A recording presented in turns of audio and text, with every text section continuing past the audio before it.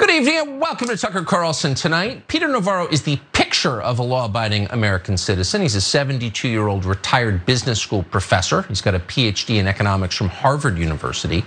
His most recent job was extremely white collar. He served as the White House trade advisor in the last presidential administration, famous for his tough stance on China. He's never been charged with a crime. He's never trafficked fentanyl, for example, from Mexico. In fact, his hobby is yoga and riding his bicycle. In short, Peter Navarro does not seem like a criminal, much less a danger to this nation. And yet, last Friday, federal agents arrested Peter Navarro at Reagan National Airport in Washington. They did not call his lawyer, as is customary in cases like this. They didn't even come to his house, which as it happens is just feet from the FBI building. They could have walked, but they didn't. Instead, they took down Peter Navarro in public, as you would a fugitive terror mastermind, so everyone could see it and learn the lesson they were sending. Tucker Carlson's upset. Actually, not really. This is an act. He's upset about Peter Navarro being arrested for his potential part in what happened on January 6th, since he's been announcing over and over again his part in January 6th.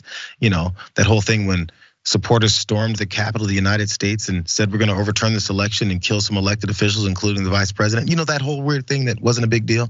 So anyways, Peter Navarro and Tucker Carlson are both appalled about this whole reaction that they've gotten to him announcing potential crimes. Weird how that works, but I don't want you guys to miss that one reference there. No matter what Tucker Carlson is talking about, he has to point out, hey, by the way, I'm still this racist piece of garbage. That I have to mention, he's not a fentanyl carrier from Mexico. He's not a terrorist. Says who, you? This is the guy who's telling people the way they're supposed to think. But that, just to insert that in there, he has to make sure that his audience still knows who he really is. So more about Peter Navarro, because he's also upset and appalled about this. Let's hear what he has to say.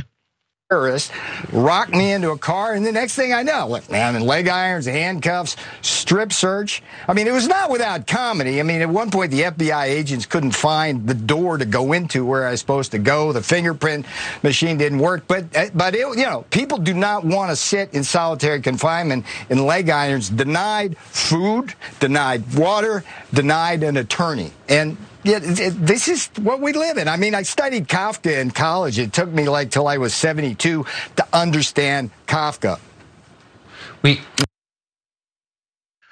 Navarro has no idea why they're doing this to him. It's upsetting. They put him in cuffs. This is amazing. This is supposed to be reserved for people that we hate.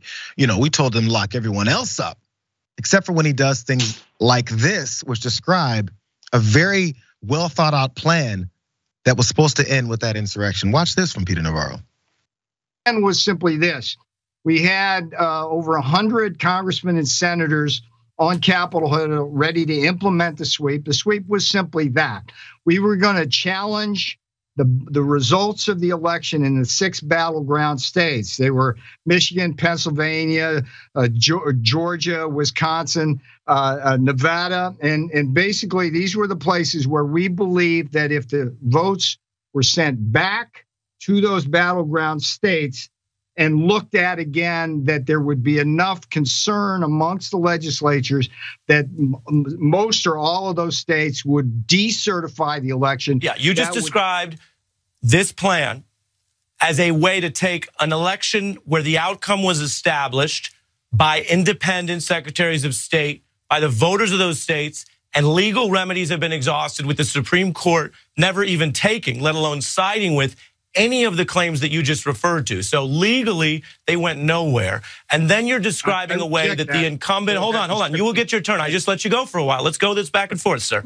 Then you will use the incumbent losing party's power, that was the Republican Party that was losing power, to overtake and reverse that outcome. Do you realize you are describing a coup? Jackson, I'm just trying to figure out why this guy keeps getting a raw deal. I mean, he didn't do anything wrong. He went to Harvard. Well, you know, and that's supposed to be what makes all of his actions and viewpoints correct. Because of these accolades, because of the color of his skin, because of the people who he hangs out with. Therefore, everything by definition that he does is correct. But I think, one of the more important things that you pointed out at the beginning of this is, Tucker Carlson had to throw in, he's not trafficking fentanyl, from Mexico, because these are the people we really need to be concerned about. And it's like, the reality is Tucker Carlson is one of the most pampered people you could ever meet. I mean, like, just not that there's much choice that he has, but he grew up, and he didn't grow up wealthy. He grew up extremely wealthy. That's all he knows. And you know, Navarro talking about being in jail, like, oh, the fingerprint things weren't working and all this what, like, I mean, people live in and out of jail now. A lot of people may have earned their place in the prison system, but we have one of the most arcane and, you know, just ridiculous prison systems in the world. So it's like, oh, now it hits you. So, you know, this is the world we're living in now. Like, Tucker, like, dude, we've been living in this world. Yeah, not you, but. Yeah, the drip of knowledge that folks like this always have whenever they've experienced a night in prison. They go, "Can you believe that there's cells? You know, there's no stalls before I can go pee." Like, it's right, always that. Like he said, you don't want to spend a day in solitary confinement.